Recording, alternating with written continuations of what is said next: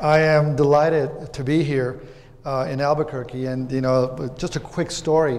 My road trips to Albuquerque was up the I-25 corridor when the miners would play the Lobos, and needless to say, every time I was going back, it was usually a sad story because 9 times out of 10 we'd lose. But I still root for the Lobos, and anyway, so it's fantastic to be in Albuquerque where you have such a remarkable legacy of rich history and culture. So I also feel like instead of being the expert on libraries and literary arts, I've become the expert in culinary arts because it seems like every other hour we're eating somewhere differently and thoroughly enjoying my experience. So I appreciate the introduction from Dennis, my colleague. We were also earlier having a conversation with Betty Silva, the director of the cultural arts, and it was really interesting how she said, the library is one of the star departments. So I hope that in some of the conversations that I have with you and some of the ideas and recommendations will not only position the library to continue being a star, but also to sort of rise above and lead the galaxy in terms of transforming the downtown district. So also, Dennis commented about the conversations on culture, conversations about different stakeholders, which I think is amazing, that a city would open itself up to say, we know we have some opportunities, some assets here, but we also want to hear from folks externally, because listening to different voices and being open to opportunity really will create a dynamic outcome with your cultural plan. So I commend you for that. My role, I'm excited and passionate about libraries. My experience of over 35 years in the library business, ranging from starting as a middle school librarian in El Paso, Texas, my old middle school, then moving on to Arizona, and then finally a lot of wonderful experiences in San Diego, Long Beach, Pasadena, and then finally in San Francisco over the last several years, or about 7 years to be exact. And through that, I've seen libraries evolve, and my sense is that we're actually going through the most amazing period of transformation for libraries for many reasons, whether it's because of the technology revolution, for the reason that there's so much more demands on the services that a library provides. We all know that during this economic downturn, libraries, ironically, are heavily used. There's a tremendous resurgence of libraries. I know in our city, in San Francisco, there's about 7 million visitors a year. We have been borrowing about 12 million items each year. And all of that speaks to the demand for our public. Whether you're career transitioning or looking for jobs, it really is a new world out there. And libraries are definitely playing a key role in that. So also, in 2010, there was a Harris poll that was conducted, and it gave some insights into the use of libraries throughout the nation. And let me give you a few statistics. 65% or 2/3 had visited their library in the past year. That's pretty amazing. That's about 219 million Americans visiting our libraries. About 94% agreed that libraries improve the quality of life of their community. And 87% agreed that it was important to education, while another resounding 83% felt that it was, 79% felt that it was a source for cultural programs.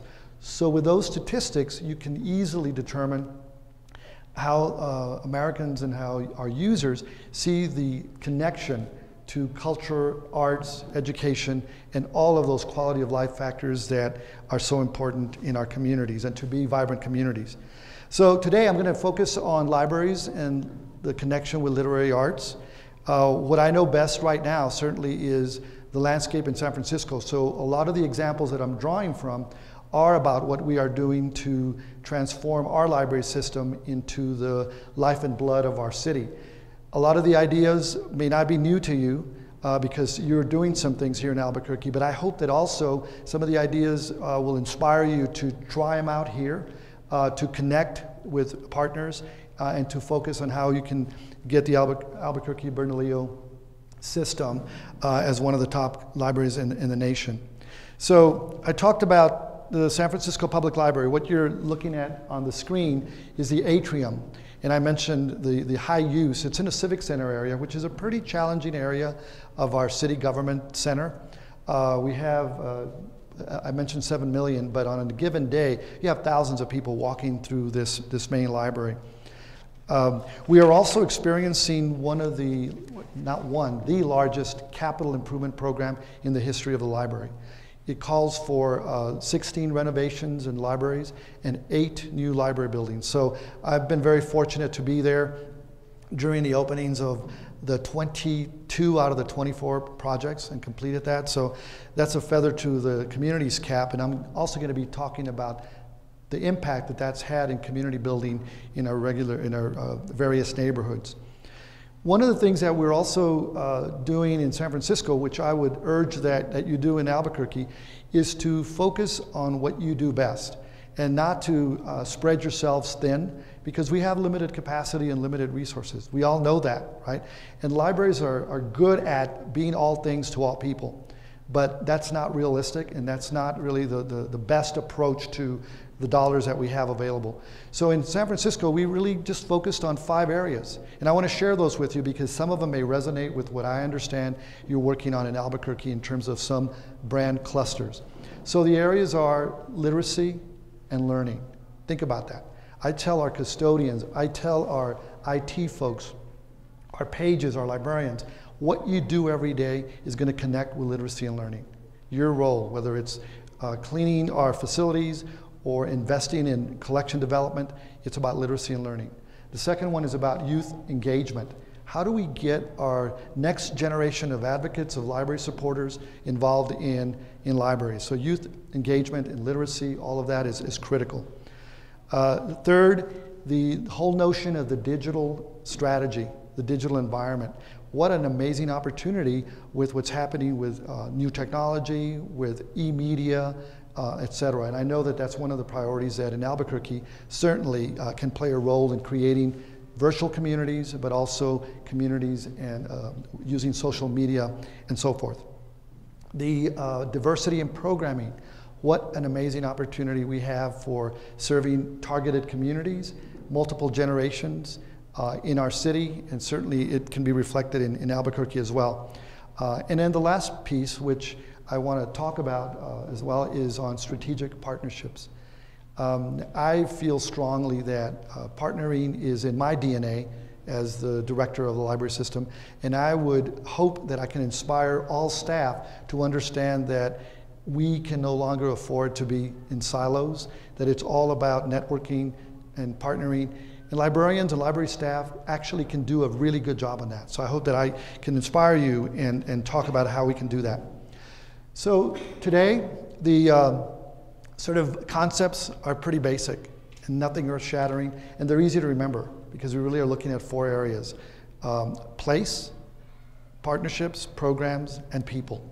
Okay, and all of them come together to create a sense that I think will help in your cultural plan. So in terms of the library as a place, I think it's really important to capitalize on your physical assets, your buildings, okay? But these buildings are more than just bricks and mortar. They're buildings that are organic, that become a destination for community, okay? In the various audiences that you see here, for example, you see the children.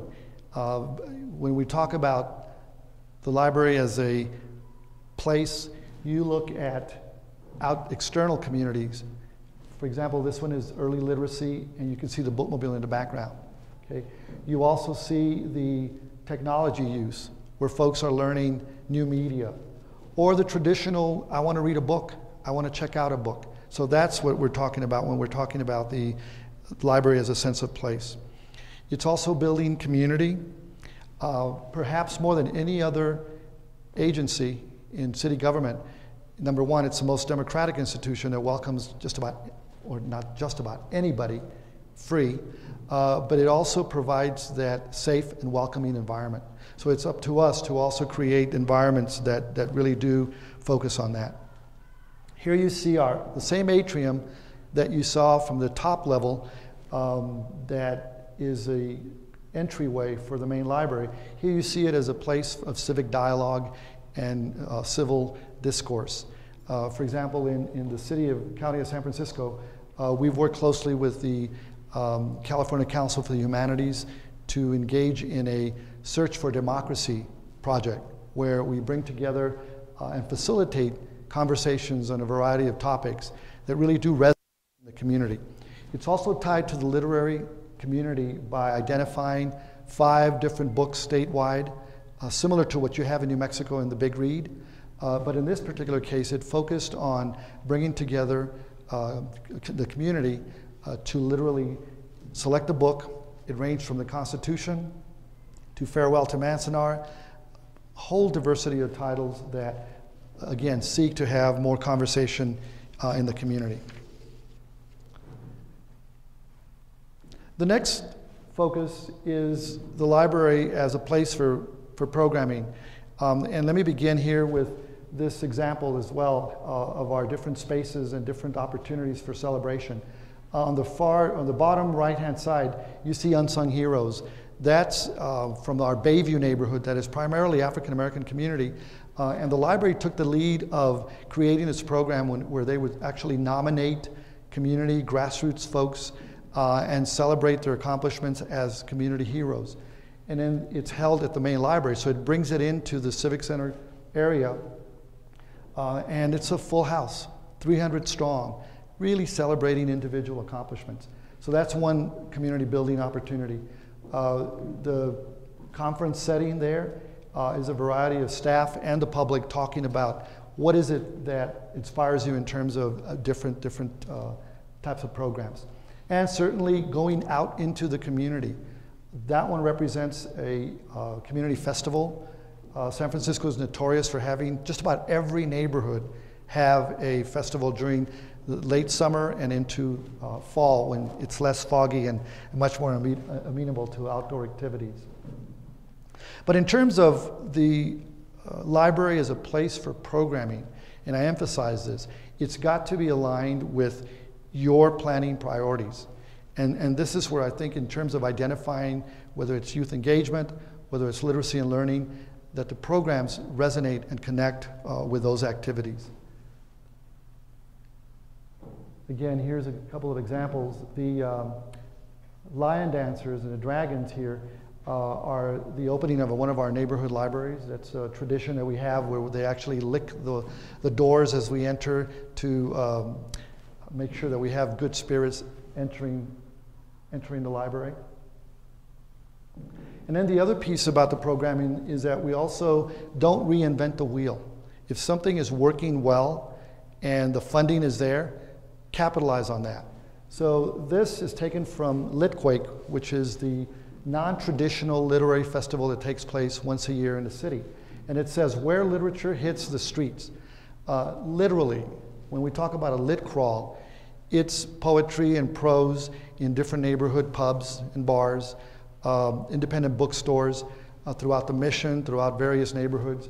But what's amazing about this opportunity is that we partner with them to host quite a few other events at the main library and some of the neighborhood libraries. So we don't pay a cent for this. It's literally just basically saying, we know that we have a network of authors and writers. We connect with the planners of Litquake, and we continue to engage a very diverse audience. It's now moving into, I think it's 12th year. It's been replicated in New York, and I believe that Austin is going to have its first lit crawl this summer. So it tells you that it's a model that actually works. The other focus now, we're going to target the teen and young adult community. So now we're having Teen Crawl, which is the same kind of concept, but it's really in venues that are non-alcoholic and obviously represent and target a different demographic. I know that you've just announced your Poet Laureate, which is fantastic here in Albuquerque. That's one way of elevating the role of the library in that literary arts community. In our city, we are now into our 6th year of our One City, One Book program. And let me tell you, there's 2 things that have given us the most visibility in the community. The One City, One Book and our branch library improvement program, which I'll talk about later. But the One City, One Book, just to give you a sense of the actual impact in the community. For this program alone, which was Mary Roach, the author of Stiff, Her title is Packing for Mars. It's a science-themed book where she actually interviewed astronauts, cosmonauts, and asked them the questions that we always wondered about space travel, like how do you endure not taking a shower for months if you're in a space lab, or how to endure throwing up in weightlessness, all of that stuff. It absolutely engaged audiences. We had 600 high school students in one of her visits to a neighborhood school. We had about 1,600 attendees at various programs, including a conversation with Adam Savage from Mythbusters. I don't know if you've seen that show, but it was fantastic to have that back and forth with her. All told, I mentioned 10,000 participants, and it also had an economic impact, because while the library checked out about 3,500 books during the course of a couple of months, it actually sold 3,200 books. So think about what that does for the independent booksellers. Every single title that's been selected becomes a #1, or at least in the top 5 bestsellers in the San Francisco Chronicle. So that tells you that there is definitely an economic impact. It had 1,000 followers on Twitter and Facebook. So it goes beyond the just come to the library, but actually go out there and really create that literary community. A couple of other examples. The Say Tune was Dave Eggers, who is a San Francisco native, and the title was actually about Katrina, post-Katrina nonfiction title that also had a lot of social justice issues related to that. And then a much more lighter one, which was called Alive in Necropolis. Nobody's allowed to be buried in San Francisco, so there's a community south of the city called Colma where everybody's buried. And so this was based on the historic characters in San Francisco coming alive out of that cemetery. So if you can imagine, we had a lot of fun with this one. Everything from the police detectives doing some work, and they actually designed a donut in one of the donut shops to coincide with this. They had some readings in the cemeteries at midnight. So just any opportunity to just have fun with literary arts certainly makes a difference. We target different communities. Hummingbird's Daughter by Luis Urrieta focused on the Latino community. We also had one that had an Asian, Chinese American theme, and Cane River was genealogy regarding the African American experience. So all of that really resonates. And again, you can't buy this sort of publicity. You have bus tales out there, you have cup warmers, and all sorts of marketing strategies associated with it. And I will never give up the one city, one story concept, because it promotes reading, but at the same time, the library becomes the focal point of that community. But let's talk about other kind of audience engagement that transforms the exterior, the outside of a community. Here you have the Civic Center right outside the main library. And this is called the Tricycle Music Fest West. It actually started in Charlotte, Mecklenburg Library, where they had their first Kindie rock concerts at the library. So for us, we said, let's do it and call it Tricycle Music Fest West. And it's been a tremendous success in engaging youngsters in not only the music entertainment arena, but what's wrong with having or taking over an entire outside of a neighborhood and having all these rockers. We had amazing testimonials from families and children, whatnot. One dad said, I had my child attend his first rock concert at the library. What better testimonial, right? And it worked. Just to give you a sense, we had over the last 3 years, 9,300 children and families that have attended these music concerts at the library, including block parties, etc. The beauty of this is that it also has a literacy component, certainly. It's not just about music, but we've engaged the teachers and faculty at neighborhood schools, and we have a professional music development component that also trains librarians on how to use music and literacy as the elements. We've had speed dating at the library. I don't know how many of you read it in library literature, but it was just so much fun, and we got so much media attention. We basically matched up folks based on their literary interest. And it was focused on baby boomers, and let me tell you, it was a hit, because you would have 5 minutes to share your literary likes with someone, and then you turn around and share with somebody else. And at the end of the session, if you like somebody, you would actually leave their name and contact information, email, and then we would do the contacting. We don't know whether there were any matchups or whatnot, but it was a hit. Okay, and then we had different target communities. We had LGBT one night, we had seniors another night, and so forth and so on. So that's the kind of stuff that I love it, because it came from one of our librarians that said, can we try this? And we said, sure, why not? So the other example, I needed to mention this because I mentioned the role of partnering and leveraging dollars for this. So the Tricycle Music Fest included the Sunday Streets. That's a big deal in the city of San Francisco. Once a month, they want to close a major thoroughfare for Sunday and just make it pedestrian friendly with all sorts of activities. Well, the centerpiece in the Civic Center area was a library. They closed the streets in the area and made this entire music celebration. But we also partnered with the Department of Children, Youth, and Families, the First Five of San Francisco, which is a tobacco tax initiative to bring dollars for early literacy, the SF Unified School District, Jumpstart, a whole slew of nonprofits whose major focus is the shared mission of early literacy. So, what do we have here? Well, you know, the Friends of the Library are usually known as the kind of, we're going to have cupcake sales. The demographic of Friends is usually older than it is a younger generation, but our Friends of the Library really want to target that kind of hipster generation, the young professionals.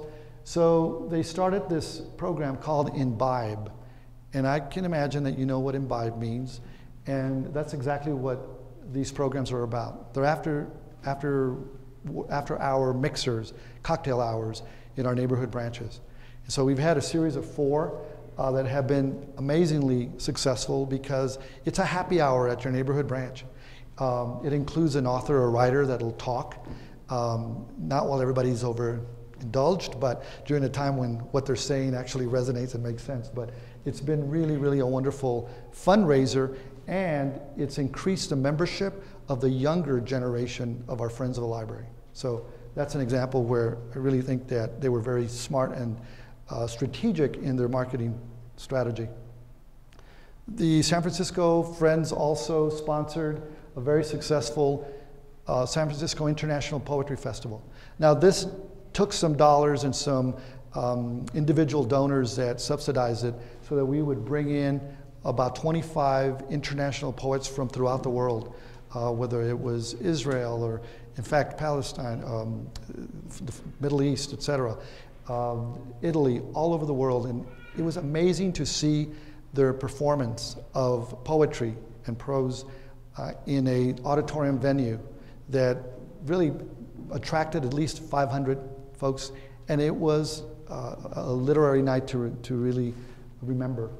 But again, it's a very unique opportunity. And what I noticed in Albuquerque in the short time that I've been here is that you have a very strong poet guild here in the downtown area. And they are willing partners with the library to not only do joint marketing, but to use this venue. This is a wonderful space in the main library to promote your collections, but also the literary arts. My next focus in terms of the strategic areas is about partnerships. And this is just a sampling of the types of partnerships that are opportunities waiting to happen for Albuquerque, but also many other public libraries, and in our case, opportunities that have actually taken place. So I'm just going to do a few shout outs and a few examples. When you look at the San Francisco environment, that's a city department that actually has paid for half of a full-time librarian to focus on helping market their services in the Department of the Environment and also what we do in our collections. We actually have a focused Green Stacks initiative in the library where we wanted to be the one-stop agency for information on how to build green and sustainable buildings, remodels, etc., programming, collections, resources, all of that through what we call a separate icon or website in the library that's called Green Stacks. And again, it's been very successful.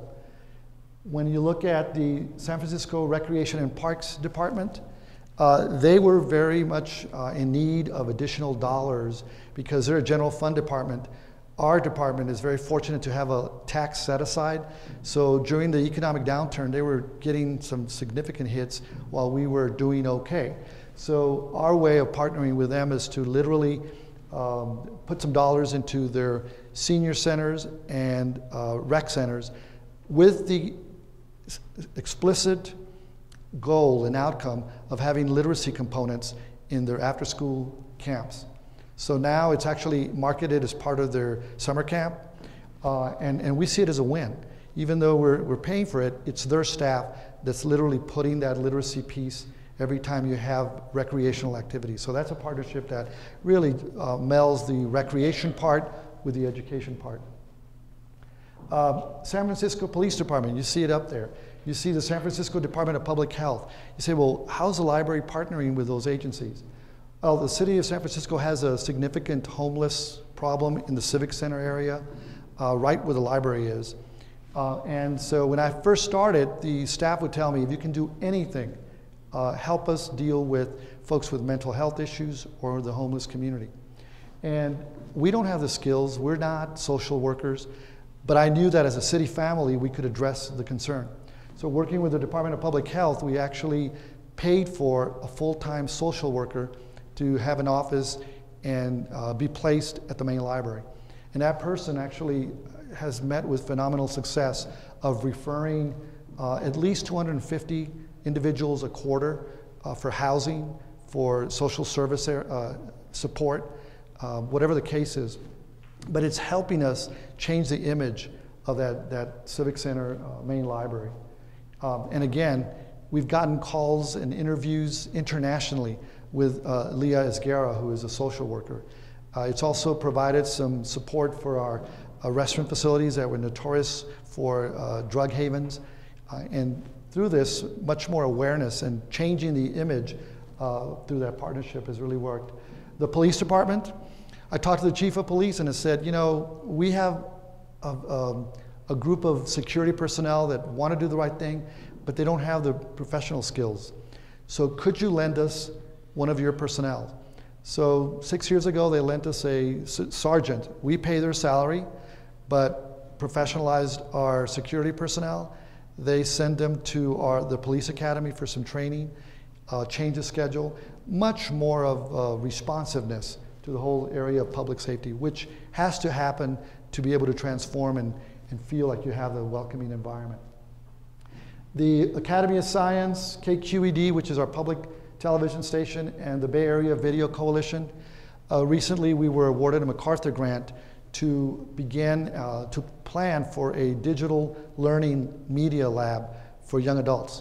So we're very excited about that because young adults are learning differently, using technology differently, and we want to create a teen space, a teen center, with an entire focus on not just the printed book, but also of content creation.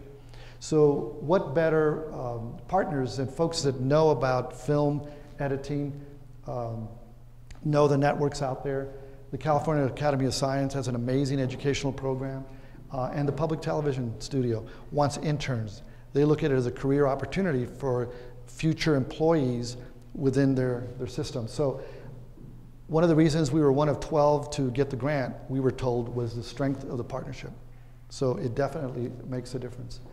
And that's just an idea. The Arts Commission, I need to mention that because we're so proud of that. And here you're under the umbrella of cultural arts, which is great because you're already working together.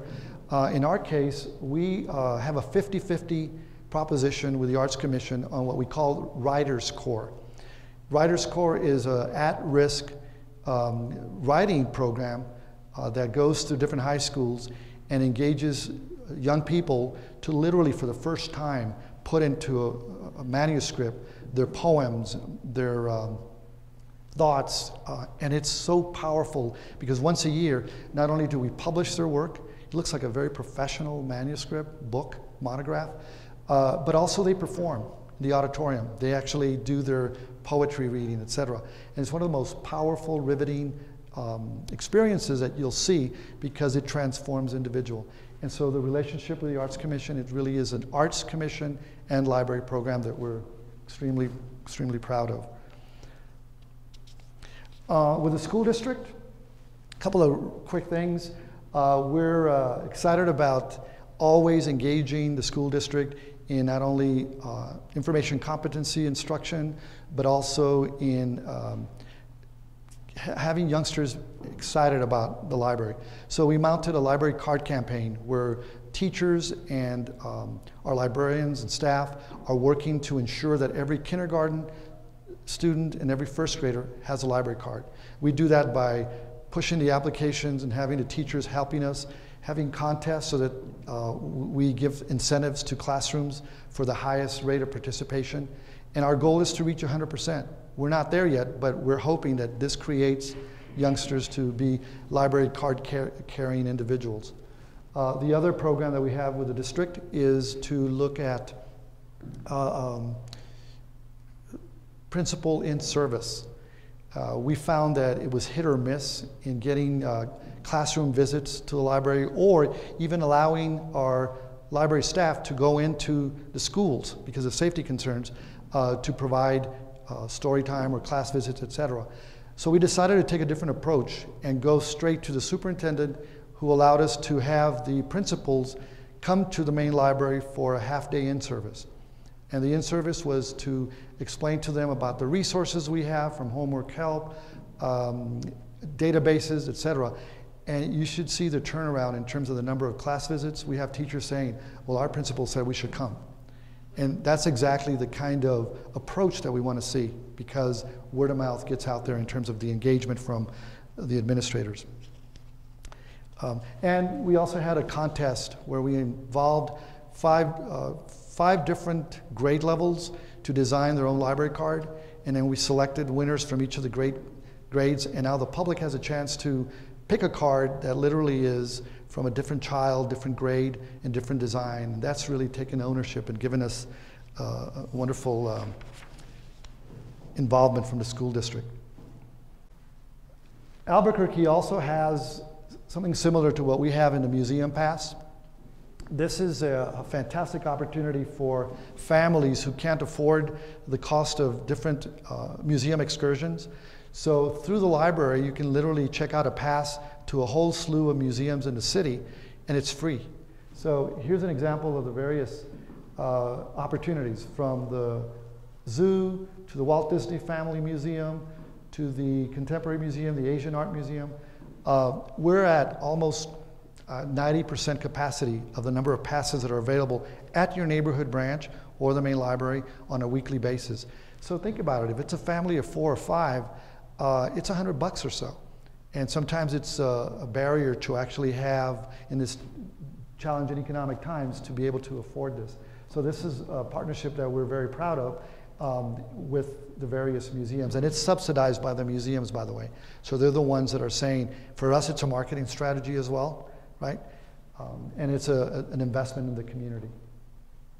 So at the end of the day, it's about people. And I'm really high on ensuring that we can have programs, we can have a variety of partnerships, but the people that make it happen is really where we determine success.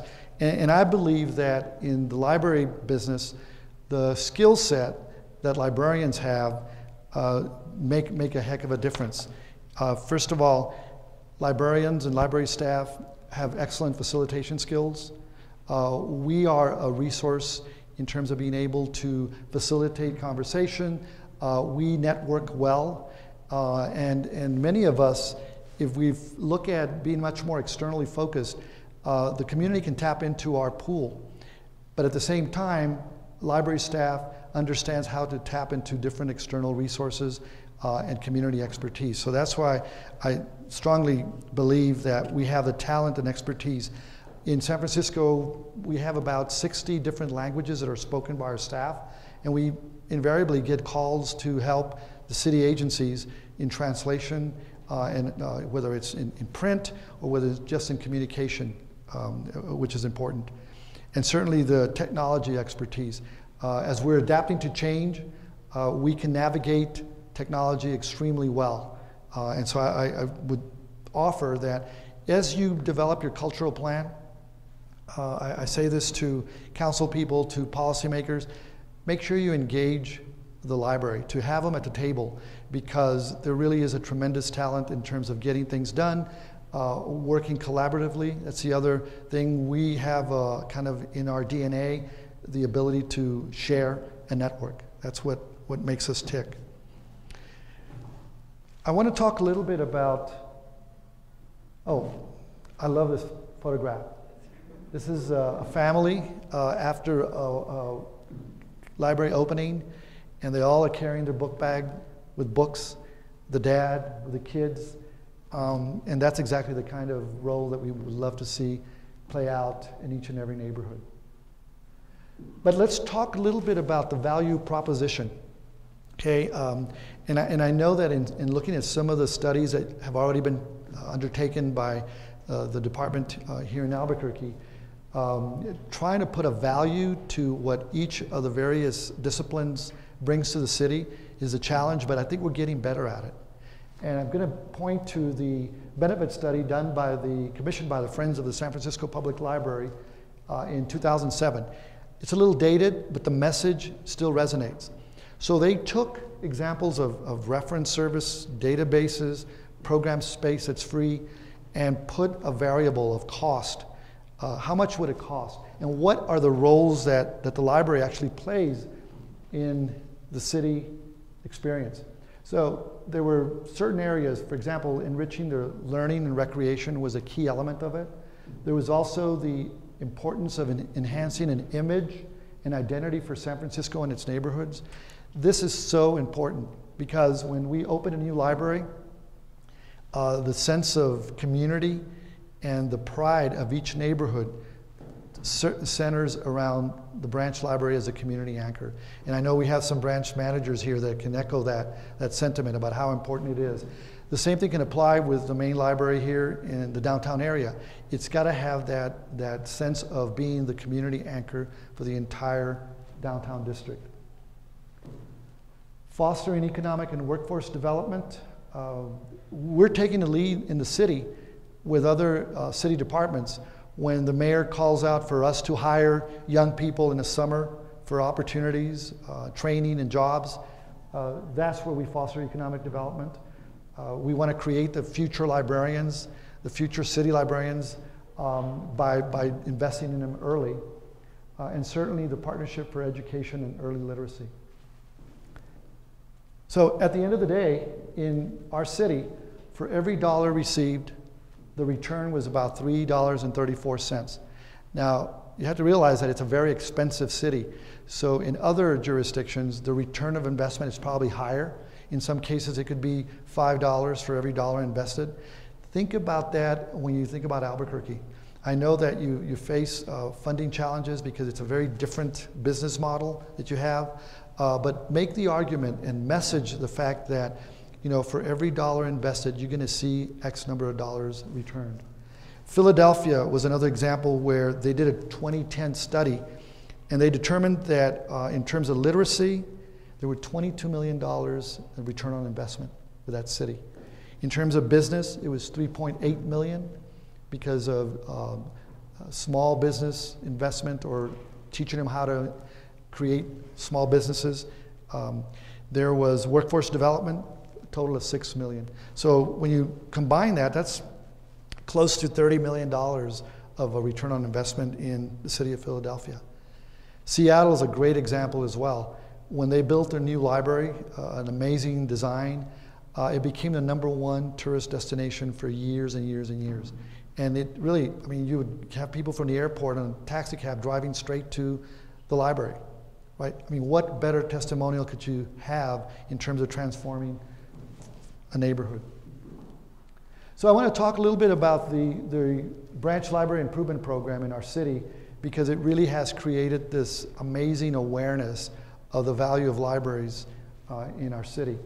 In 2000, the residents invested in a bond program to renovate 16 neighborhood libraries and 8 new buildings. Many of them are jewels architecturally. We have some Carnegie libraries that date back to 1913, right after the earthquake. We have some mid-century modern that you see up on the top of the slide. These are 3 examples of renovated libraries. And just to give you an example of what happens when a new library opens, the number of library card holders increases an average of 149%, library cards. The number of visits increases an average of 100%. And visits, the same thing, another 100%. It really does an amazing community transformation for each of the activities. This is what happens when you open a neighborhood library. You have thousands of folks literally experience that. We actually didn't tell the fire department, but in many cases we have crowd control issues because it's just a whole slew of folks. And this was repeated 22 times over the last 5 years in our city. We've got 2 more to go, and it's one of my favorite days of the year, is all I can say. And this was on a drizzly, typical cold San Francisco day. Didn't keep people away. Here's an example of one of our renovated libraries. Another one here. And then we also like to celebrate by a variety of diverse activities. And here you have Aztec dancers in one of the neighborhood branches that has a large Latino Hispanic community. We always have the dragon dancers as well. So again, there definitely is a key question on how do you determine the value of the library and the value for literary arts in a given community. And I think you have a remarkable opportunity here in Albuquerque, and particularly in the downtown district. So I want to talk a little bit about the feedback that I've received. And again, I'm going to have more conversations, but I had terrific information gathering yesterday as I toured some galleries, went to 516 gallery space, and also talked to the folks that have the Poet Guild, remarkable and vibrant community.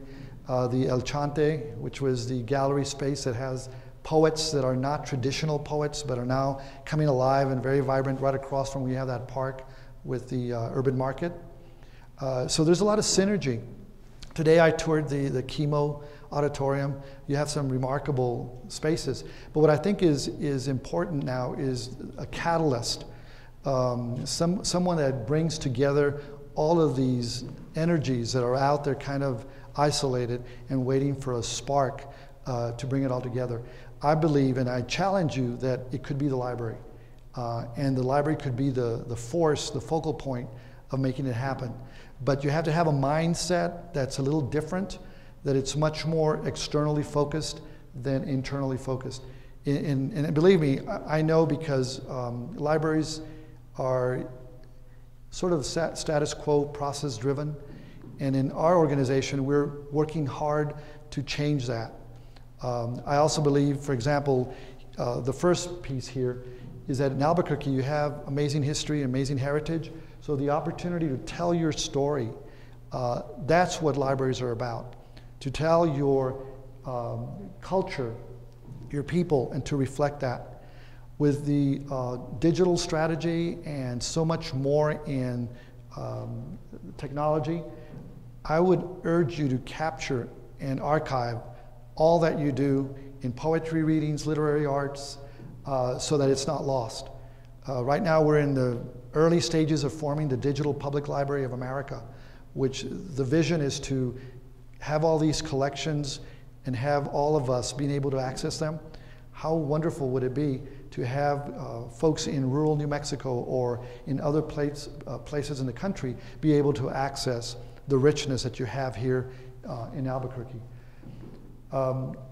Again, capture the synergy of a very, very vibrant poetry network, and I think you also have a vibrant prose community.